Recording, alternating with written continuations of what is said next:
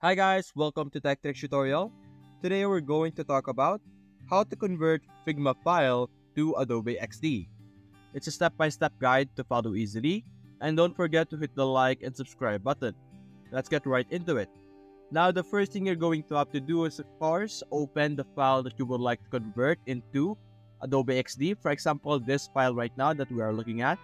Of course, select the entire frame of your design that you would like to export.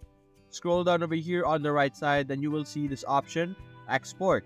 Simply click on the plus sign, then you will be able to see this option, PNG.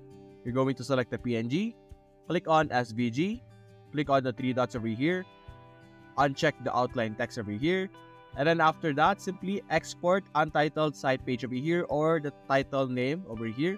And then after that, you're simply going to open your Adobe XD, drag the file that you have just exported into Adobe XD, and it will automatically be converted to an XD file.